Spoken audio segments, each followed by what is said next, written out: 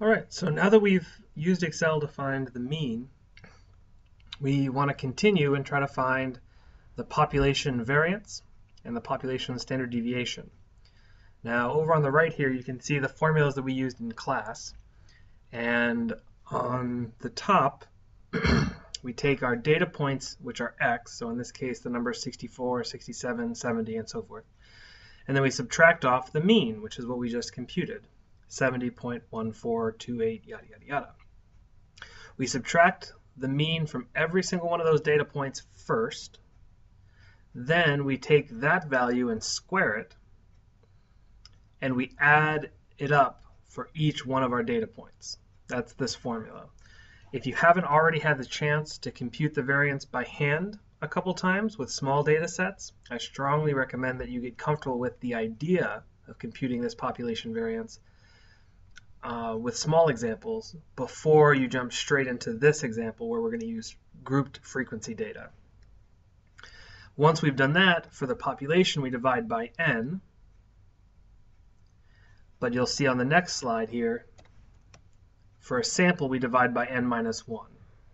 And that's something that we discussed briefly in class, and it's to guarantee that this estimate for the population variance is called unbiased.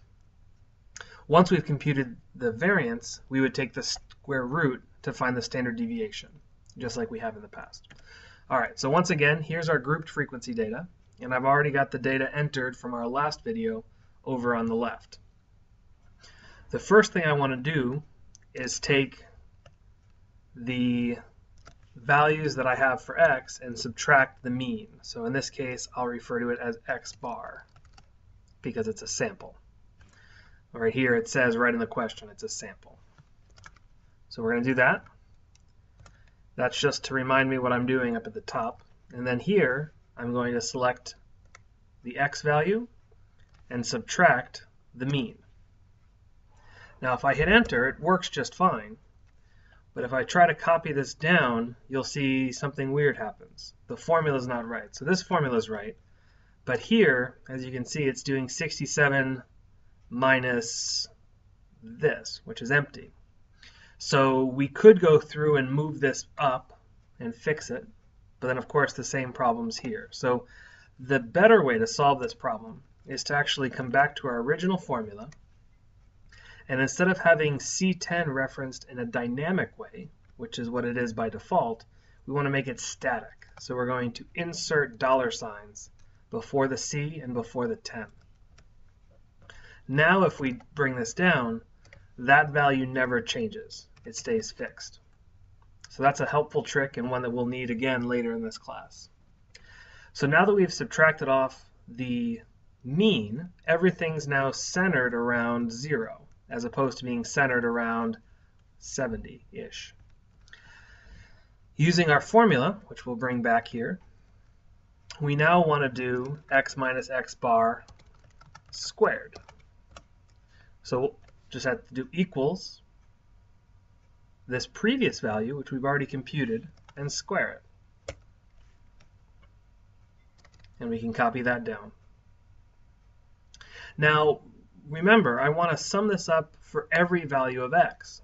But in our grouped frequency data situation like this, we have two 64s, which means we have two contributions to this total sum from 37.73. We're going to have 4 contributions of 9.8, 8 contributions of 0.02, and so forth. So unlike in a previous example, where the data wasn't grouped by their frequency, here we need to add an extra step to help us do this summation, where we multiply by the frequency.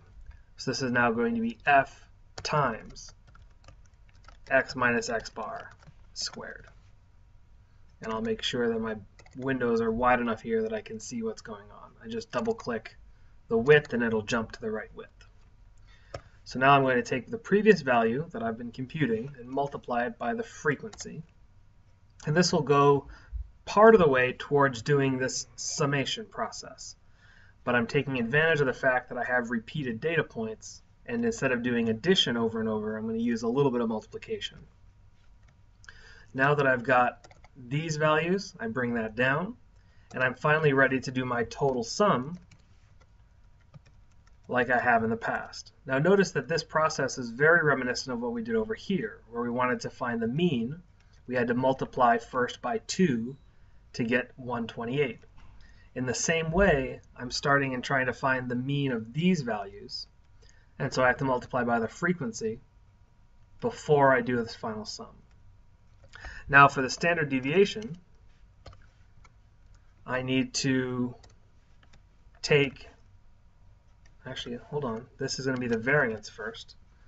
We're going to take this 224 and divide it not by 21, but by 21 minus 1. So here I need to use parentheses to make sure my order of operations is correct. And I'm going to do B8 minus 1. And when I do that, I'll get my variance. And then my final step is to compute my standard deviation. Once again, I'll format this pretty. And we'll be able to take the standard deviation, which is just the square root of our previous value. So we get a standard deviation of 3.35. As you can see over here, it does look like the data is spread out. If I go up or down 3, that's most of the data. And that's what the standard deviation is trying to measure. Is if we start in the middle and go left and right by the standard deviation, that should capture a typical amount of the data. We'll have more theorems about that in the future.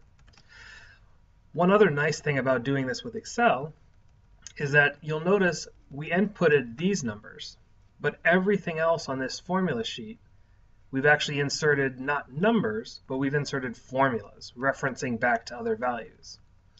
This means I can use this same Excel document to do any other problem. Suppose I have a problem, but now 64 is 20 of those, there's 32 of these, there's only 7 of those, 100 of these, and 7, let's do 45 of those. Notice that all of a sudden, I, once again, don't have to update anything else. All these values have been corrected. So my mean is now 71. I have 204 data points. And my standard deviation has gotten a little bit bigger because I've spread the data out a bit. There's not as much at 70, and there's more at 64 and 76 than there used to be.